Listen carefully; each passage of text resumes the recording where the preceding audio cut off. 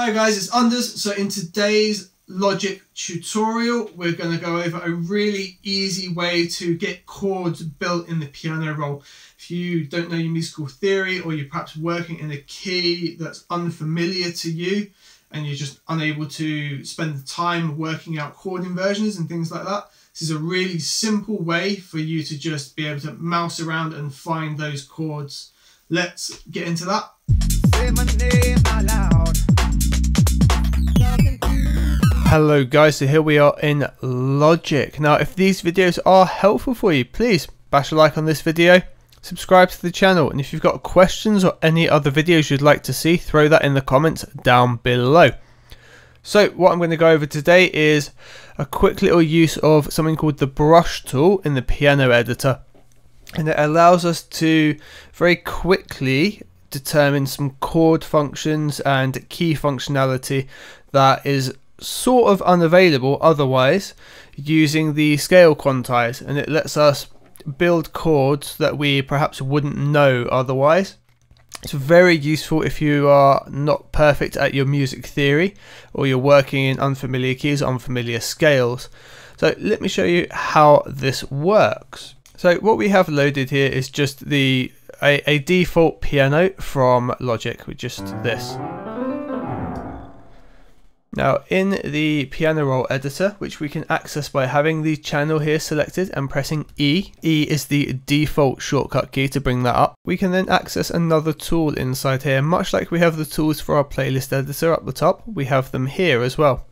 And we have our primary and we have a secondary, which is accessed by pressing the command key. Now if we press T and B, this changes our primary to a paintbrush tool. You can also press T and then scroll down, but B is the shortcut. Now if we wanted to create some chords using this brush tool, we can just draw in like this, and it will draw notes in and allow us to erase them by going straight over them.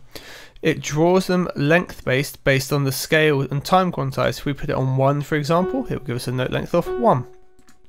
So let's perhaps take 1/4 and we'll have on 4 chord progression times like this. We then need to go to the scale quantize just below the time quantize and choose. We are going to go F sharp and we're going to go minor. This now will only allow us to place keys that are relevant to this scale. See how it will not allow me to place a note here. This allows us to build up chord progressions very quickly. So let's perhaps start here on the F sharp.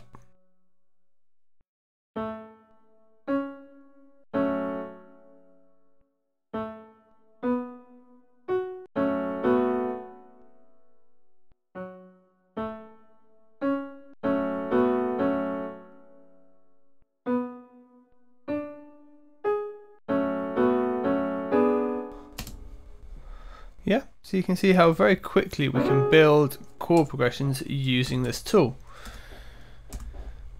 We can make them considerably longer as well. And we can also create alternations of these.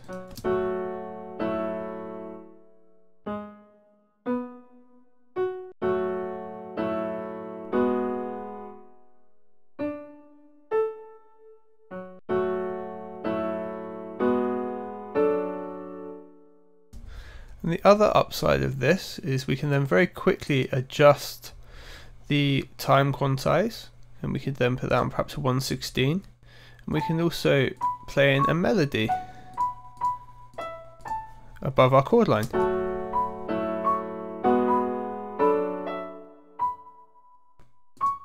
And we're always going to be within the correct key.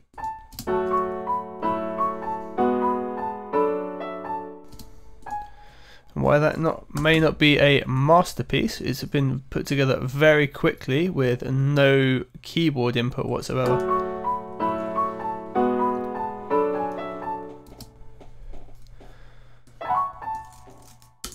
And that is just a very quick little tip for using the brush tool in the piano roll.